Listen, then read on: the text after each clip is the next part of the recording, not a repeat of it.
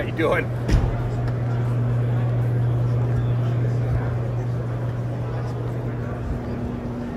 Is this your area right here? It is. So from that end to that end is U.S. Fleet Stores, and these are the vehicles over here that we offer. Here's a brochure.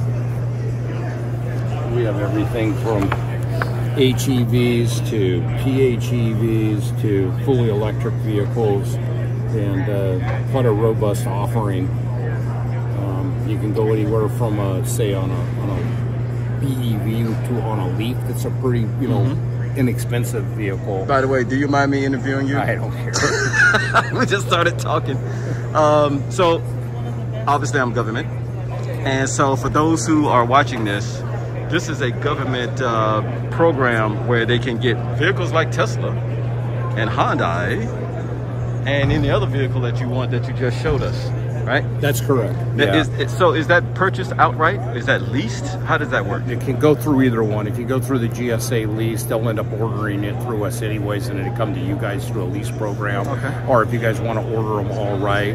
Yeah. I was just showing you the brochure. Yeah. It's got all the SINs listed across the brochure, right, and all the vehicles offered. But once again, we at this point, U.S. Fleet has the largest selection of vehicles ranging from HEV to PHEV to BEV. We've got stuff coming out almost every month. The Mitsubishi here, the Outlander, that should come up on the Selector next month. Right. It's a PHEV. It qualifies as an EV vehicle, right, and yet you hit the ground running. It gets a 38-mile range for the plug-in side of it, and then it shifts over to the gasoline hybrid engine. Right. It's beautiful. It's brand new.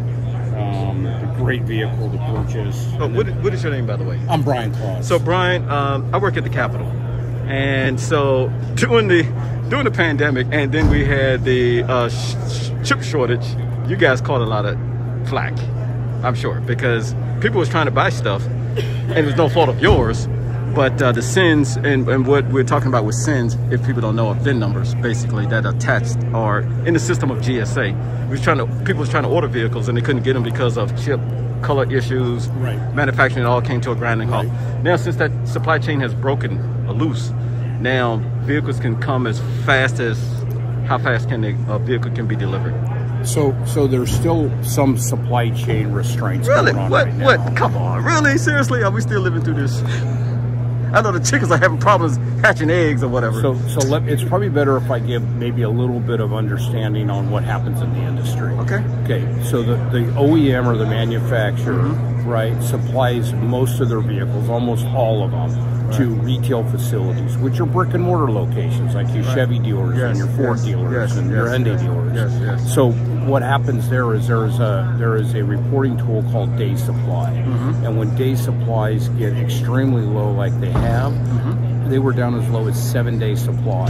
They have to fill that supply chain up first before it can overflow into the fleet side of the industry. Right. So to give a little history lesson, during the pandemic, it was down to 7-day supply, which means you walk on a dealer lot, there's no cars. Right. But a healthy dealership is 60-day supply. You see lots of cars.